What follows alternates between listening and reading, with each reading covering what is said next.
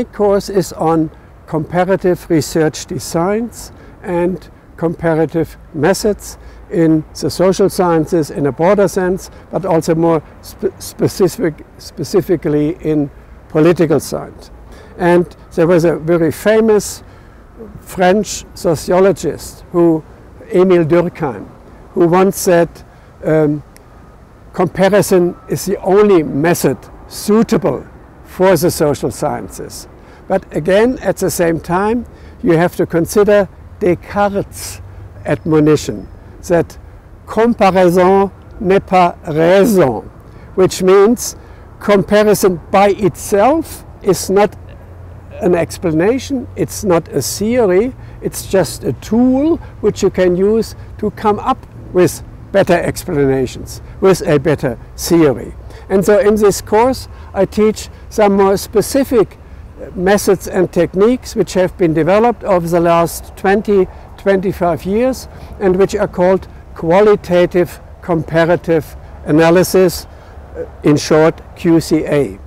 And this method is particularly applicable at research situations where you are dealing with a small or a medium limited number of cases, as opposed to very large N studies where you can use statistical methods, where you have, if possible, a large sample of respondents in a social science survey, where you can have a random distribution, a normal distribution and a random sample,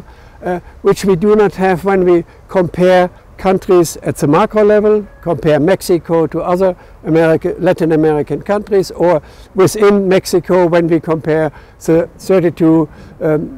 federal states, or also at the community level when we compare municipalities and towns in terms of their development, in terms of their administration, in terms of their, well, sometimes it happens, level of corruption, things like that. So for all such investigations at the macro level with limited number of cases, these qualitative comparative methods, which are now also based on specific software which is available free of charge. So this is the main purpose of my course, and I introduce the students to these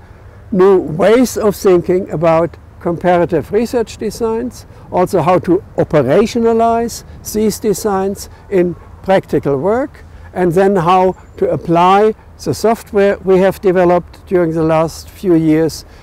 for their own research purposes. And in actual fact, the students have an opportunity to present their own research projects during the course, and then we can see how well they have understood, first of all, what we have been talking about, but also they learn a lot from each other by going down to the nitty-gritty, sometimes some small technical details, but sometimes also some larger research questions which come to mind in the discussions with their fellow students. So in this respect, in that particular field, this course offers some new ways of how to cope with your social environment and cope with research projects in a small and medium N situation.